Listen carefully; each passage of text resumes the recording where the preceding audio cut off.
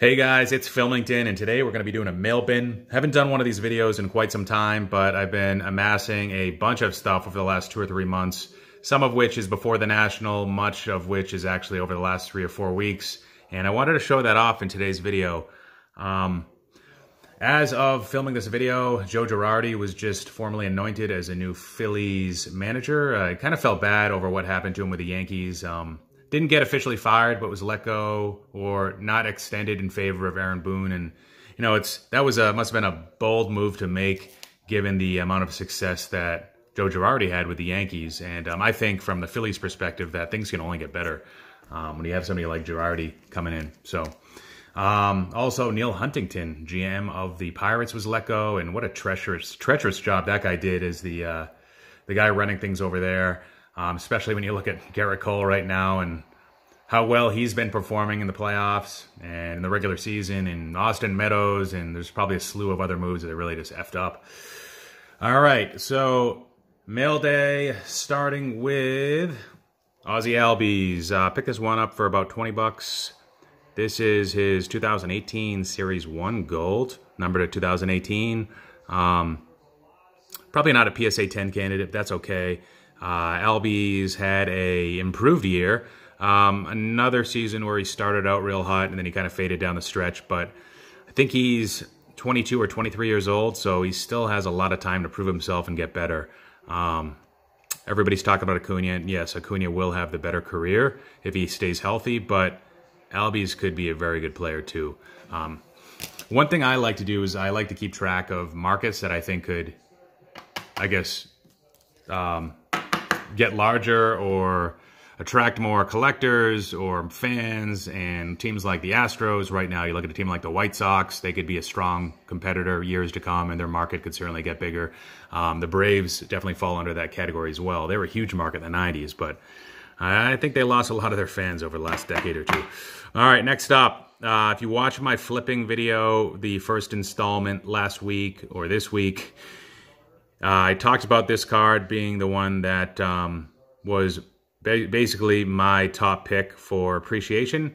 And if you followed the market for this card, you will have seen that since that video was published, people probably went out to try to buy this for between $20 and $30. But, I mean, right now it's probably closer to 40 bucks, so I apologize for that. That's probably part of result of my video and making that public. But I was able to get 3 of these. One more of them is on the way. For under $25 shipped. So, you know, it's a card from 2014. It's a Bowman Chrome card that might have surface scratches that could potentially not be discernible from the scans. So it's okay if these aren't submission worthy to me. I don't care. But I'll definitely be checking these out a lot closely. I knew from the purchase that the left-right centering was pretty good. That's kind of the main thing I was looking for at the time. All right, next up, couple cards that I don't usually buy, but from the 80s, Griffey.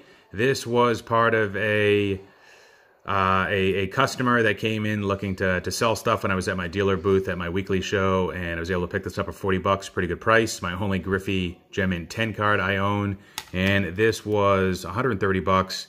Thought it was a pretty good price. Bonds, I think, maybe not next year, maybe not the year after that, but I think at some point, maybe a new generation of writers comes in and voters, and it's just tough to ignore what he did on or off steroids. And yes, that does open up the Pandora's box for other guys like McGuire and Sosa and Andy Pettitte and Clemens getting considered. But, I mean, we're all making a big deal about Mike Trout potentially winning his 3rd MVP this year when Bonds won, what, 6 more? Was it 6 or 8? Just a really ridiculous player. And I say that as a Bonds hater, not a big fan. So I thought that was a pretty good price. Of course, he also has many other rookie cards.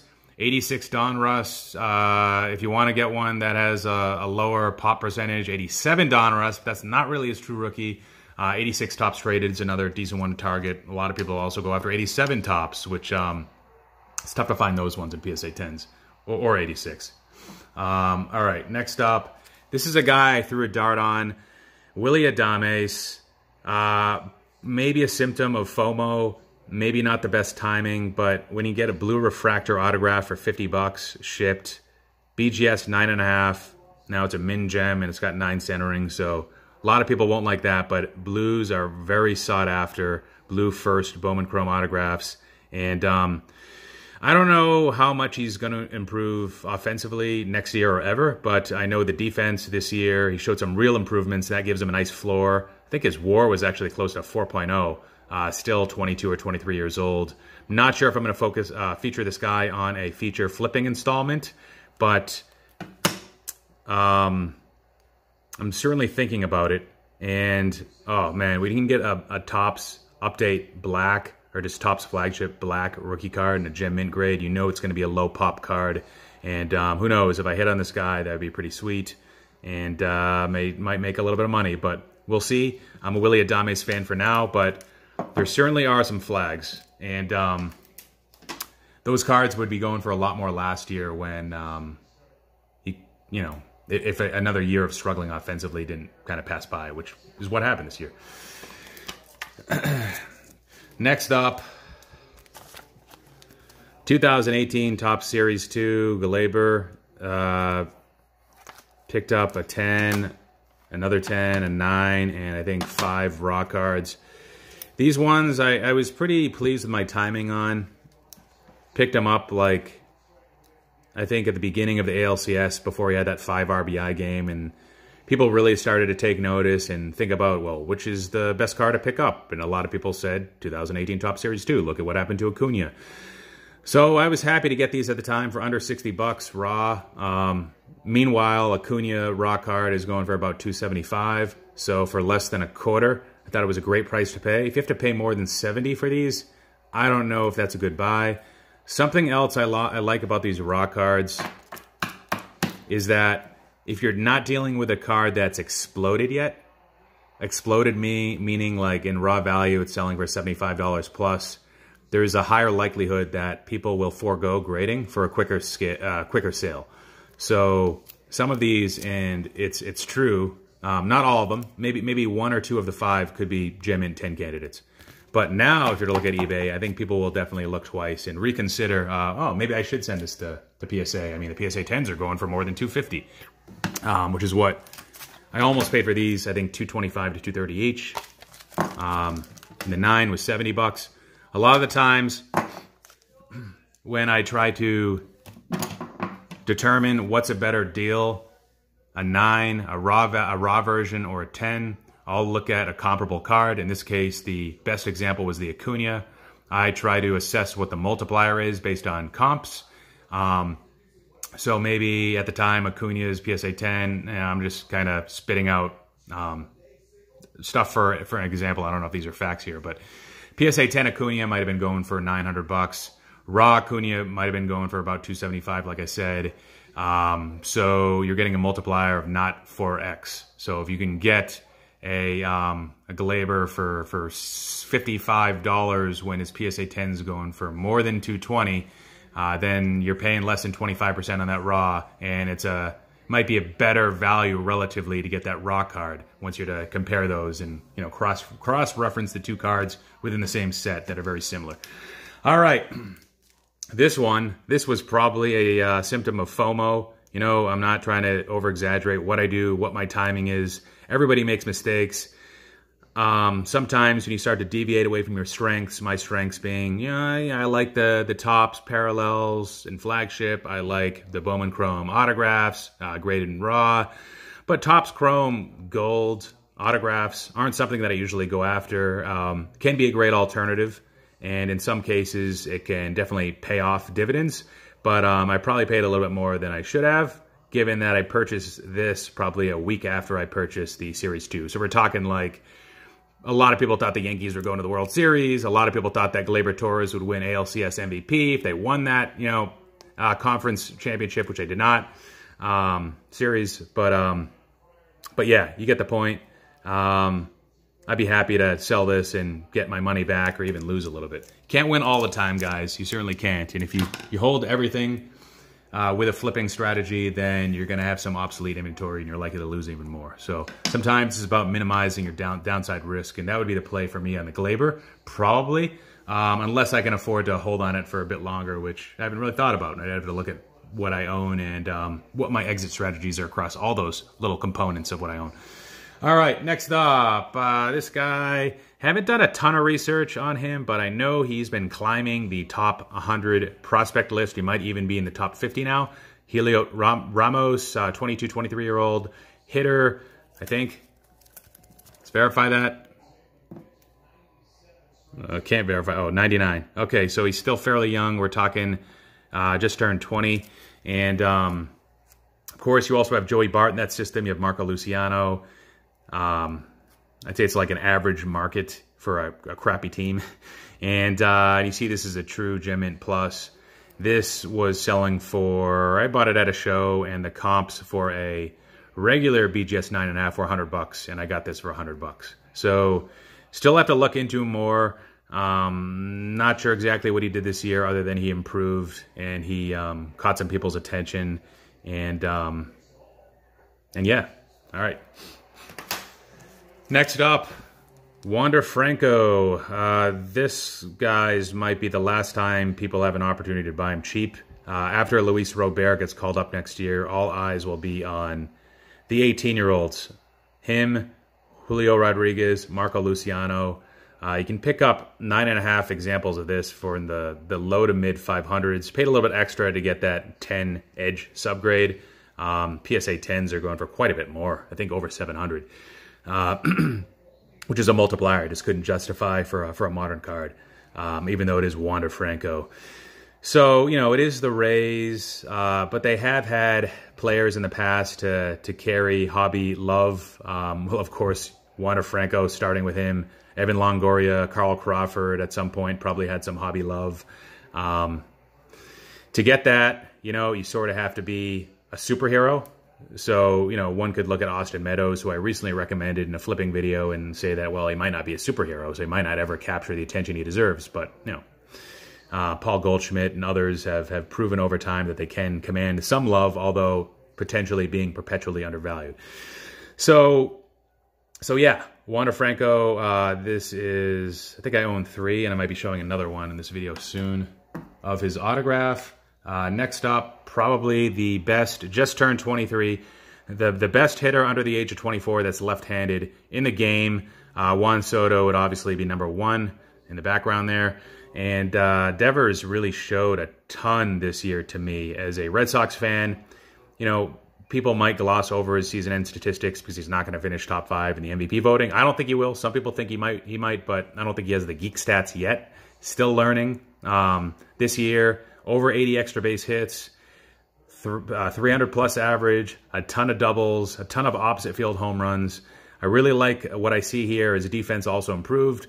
Hopefully he can keep that weight off. He actually stole a few bases this year too. It wasn't that efficient, but everything this year I saw, I loved. I don't think any Red Sox fans saw this coming this quickly, but this could be a guy that we look at years from now and we're like, wait, the purple BGS 9 autos were only selling for $200 because I think I got it for about maybe it was like $220.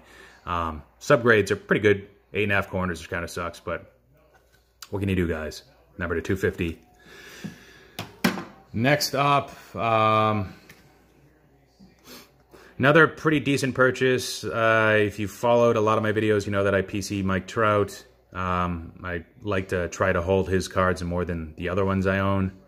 I think he's going to win his 3rd MVP this year, which I mentioned earlier in this video. And this is the first 2011 Topps Finest card I have. This is the Refractor. I picked this up raw at a show, and I asked the guy, how come he didn't submit this PSA? Because, you know, you always wonder that when you have a guy that has an inventory at a show where half the stuff is slabbed. But I think he was afraid of the surface stuff going on up top here. But I'm okay with that. And I might end up submitting it anyways. Potential 9 or 8.5. If you ask me, the edges and corners are sharp on here. Hopefully it hasn't been trimmed. All right. Sweet card, though. A lot of shine. Another pretty big pickup, Seth Beer. It's always fun to prospect. I try not to go too crazy into the guys that haven't established themselves in the the deep, I guess, like levels of minor league ball or the major leagues. It's just a big risk that usually I just don't think it's worth taking, especially when everybody saw what happened to Acuna Soto, Tatis, and they think that they can find that next guy. So any possible like discount it's almost already assumed that these guys are going to make it. But Seth Beer is a guy that I thought was pretty cheap. Base autograph for about $40, $45. This one is going to be about a ×13 multiplier, which is basically what I paid. And this doesn't have a first on it, but it is his first Bowman Chrome autograph that will be considered years to come by investors and collectors, because the first autograph he had was in a mega box, which isn't really considered his first. So even though it doesn't say first, it still is first, and it should sell for such. He's slow. A lot of pundits don't think that he'll ever be an average or above average first baseman, which is an issue because he was traded to the Diamondbacks from the American League. Struggled a little bit, I believe, AA, but a guy that has massive power potential. The hobby loves that. Look at Pete Alonso. I think he hit like 58 home runs in a year with LSU. Still has a lot to prove. I love the color match with the Houston uniform and the orange. And I guess time will tell with this guy. Bought this on a Facebook group. And you always have to be wary with that. The guy seemed honest. He was Canadian. And he said it was a beauty. He didn't even have the card in his possession yet, which I actually kind of liked. He got it in a break. If I was to do this again, I'd probably be like, no. We'll like, work out the deal later when you actually have it in your possession. You take some better pictures. But from the video of the break, couldn't see much. Couple corners aren't perfect. Surface, there's a little scratch somewhere, but I think it's definitely 9 material. And that's all you can hope for when you're buying a card like this on Facebook or even on eBay or on ComC. So I'm cool with that. Maybe Beckett's going to be at a show I'm going to be attending next week, so maybe I'll do the rock card review to see what happens. The only problem is autograph's streaky, so maybe PSA is a better fit, right? All right. And of course, I wouldn't get the autograph graded in either case. I also got some stuff from Probstein, so this will be really cool. Oh, no.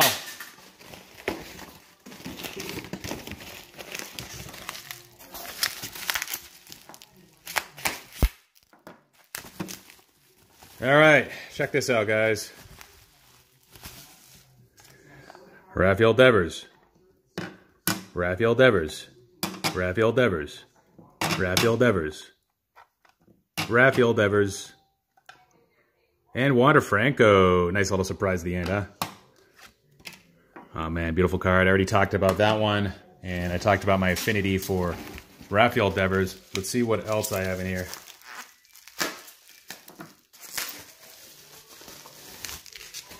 So somebody auctioned a bunch of these off with the same ending time. It was, I think,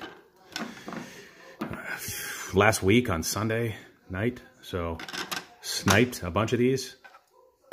Made sure I had the budget for it. And we got ourselves a Corey Seager. Look at that. So this is a little bit different of a purchase. Ships. A lot of people would argue that the ship's already sailed with him and how good he could be, and he was okay this year. I guess he was probably stronger in the second half, but I just love the look of this card. I used to have Bregman in gold and orange, actually, and red of the USA, and I was sad I sold the Bregmans, and now they're too expensive to buy. So I don't know. I thought this was a pretty good value. Got this for like 120, 130 bucks. 2 years ago, this card with Corey Seager was going for double or triple what Alex Bregman was. Now, it is a sticker autograph. Even though it says first Bowman card, most people consider 2012 his true first Bowman Chrome autograph. But, and I think that would sell by a factor of like ×6 or ×8 the equivalent. So if I was to own a 2012 BGS 9 gold Seager, I'd be going for quite a bit more. But I don't know, just kind of like it. And shout out to Pepino Man. Next up, a few cards I won from Mike O's auction. Good guy in the community. Check him out. You probably already check him out if you check me out, but there's a chance you don't check him out. So check out Mike O. No spaces. I don't know. Usually I don't waste my money on small cards like this, or spend my money. You know, I don't want to offend anybody, but probably did it for this. Got an Acuna. I assume it's not like gem worthy, but you never know. Who knows? Gem copies of this. Oh, it actually looks really nice. Sell for about 32 bucks. And I think I got it for about 10 or 12. I think I spent like 25 total and everything. Probably paid a little bit more, but sometimes it's good to support the community. And this one actually looks really nice. So this is going to be a submission candidate. He tore apart the Astros too in the playoffs. Crazy when guys break out at age like 28 or whatever, however old he is. He was a utility player for so long. It's like marginal, like we could cut this guy at any time and it wouldn't really matter. Next up, I got a few things. It's part of a little birthday present from Bowman 1951, Sports Cards Adventures, whatever. Longest YouTube name on YouTube. Gave me some numbered Bregman cards. Little gold Future Stars. Got his black ones, really nice. So maybe I'll submit a couple of these. Haven't looked them over. I'm not sure where he bought them from, but this is his rookie, of course. This is pretty cool, even though it's a Bowman Platinum. Number 250. Sweet card. Lots of nice shine on that one. So thank you, Jeff, for that. And then I got my first ever real care package from somebody I don't know. I don't want to make this into like a care package channel because I have so much else to focus on. But I really appreciated the gesture. He lives in Scotland too, so I had to bring this up. So, you know, he asked me, he said he likes what I'm doing in the explosion box, and he asked me to, don't want to show his address, but I could probably edit that out anyways. But if I could send him back some packs, maybe some newer packs. He's also said he was a big Jeter fan. And he sent me a lot of good stuff, guys. So I had to send him back something good. I know he paid a lot for shipping. I had to pay a lot for shipping back, but that's cool. Hobby's not just about being selfish, it's about giving. I sent him a, hopefully you got this, Alan, already if you're watching. A couple weeks ago, I sent you a rookie card explosion box. Sold out volume 10, so hopefully you did well there. And in that, I included a bunch of Jeter cards. And one of them was his 93 Topps rookie, which actually was really centered left-right pretty well. So hopefully you enjoy that, man. And I know with the explosion box, you just asked for newer packs and you probably got 2 older ones, but hopefully that's okay. Just figured it was just easier to send you that, and you already brought up the explosion box. And he sent me a lot of good stuff. Bowman Platinum, of course. This is the year with Trout, so I'm thinking like, oh, this is pretty sweet. 2010 Bowman Platinum. Cole, oh man, that's gotta be a hot card right now. I think Springer might have been there too. And then he sent me this Trout, guys. I was stunned when I saw this, that somebody just sent me this. And it's actually in really good shape, I think. So, awesome. Awesome. Look at that. Sweet. Thank you so much, Alan. And he sent me this from what looks to be the same set. It's a McCutchen game-worn jersey autographed, numbered, I believe, to 150. Or, I'm not sure if that's numbered, but sweet card. Sent me some other stuff. A lot of rookies. He knows I like rookies. Kershaw rookie. Posey in there. Freeman, Springer, like I said. This is 2018 Bowman Chrome Longoria. Got a numbered to 99, I believe. Noah Syndergaard, Topps Chrome rookie. That is awesome. This Sandoval, numbered to 75. Tim Lincecum, numbered to 500. Charlie Blackmon, autograph, numbered to 50. Looks to be possibly his rookie card. No beard there. Chris Sale. This guy, Josh Donaldson, and look at that blue shiny numbered auto. So, all right, guys, I think that's pretty much it for what I picked up. Buying a lot of wax too. So here's some stuff that might be featured in a future rookie card explosion box. But yeah, guys, thanks for watching. Hopefully you liked what you saw. Like, comment, subscribe. Filmington out.